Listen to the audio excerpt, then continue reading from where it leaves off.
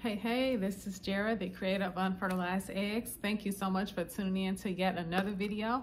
We are currently on day 8 of featuring 30 stories that's in the 90-day journal for child-free women that's featured on the website unfertilizedeggs.com. And here is the journal here for you to take a look at it. It features 90 stories, motivational stories, affirmations, self-love letter for you to write to yourself.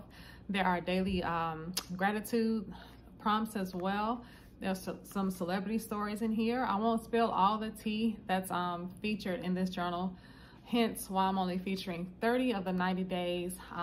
But for the rest, you're gonna have to purchase for yourself so you can, be inspired on your journey to, being more confident in your child-free choice. Or if you're already there, this gives you that further push or further, I guess, affirmation that you need to let you know that you're on the right track to making the choice that's best for your life, the child-free choice.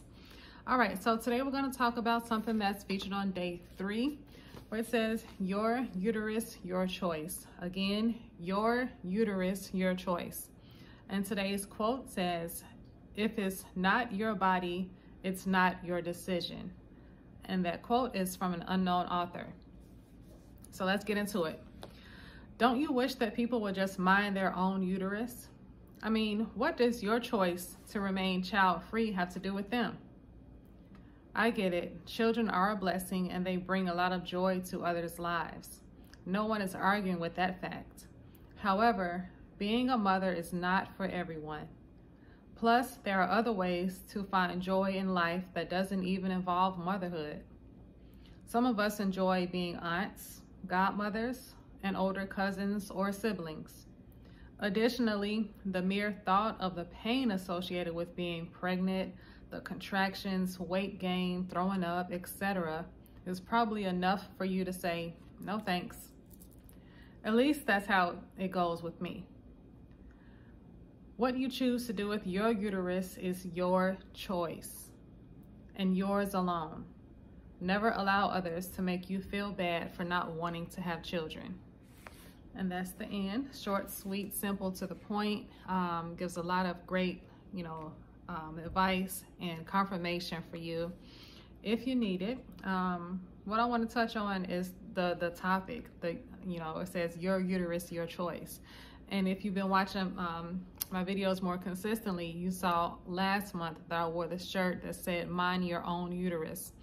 And that was a shirt that I created just randomly, and it will be available on the website soon, later on this year.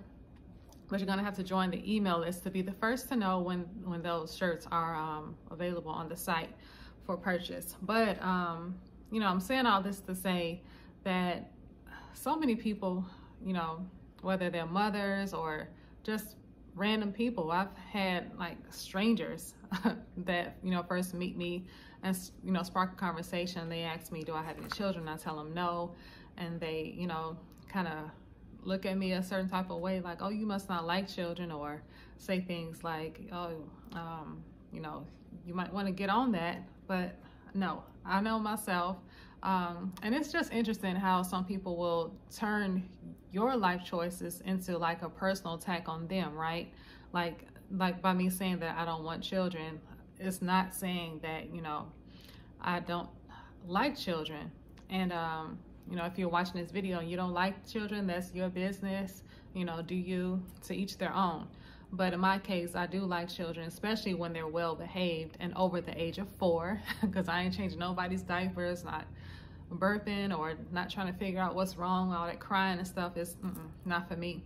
But yeah, it's just interesting how people will just turn your life choices into a personal attack on them, like you're saying that, that there's something wrong with them because they choose to be a mother, when it's really like, to stay in your lane, do what works for you. If motherhood is what you wanted to do, then fine, whatever.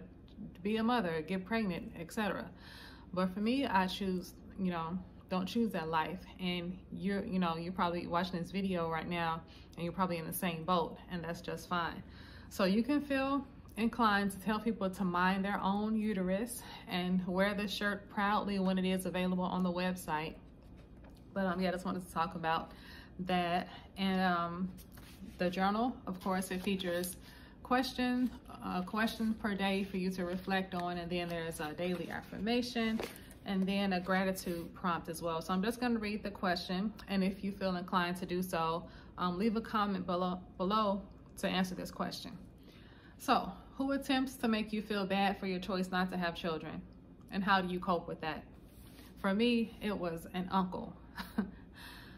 So annoying when I would go over there, you know, with the family, have family functions, and there'll be a baby there, whether it's a cousin or just a random baby there. He'll try to bring the baby over to me, have me hold it, and knowing good and well that that's not what I want to do. I'm not a baby person, you know.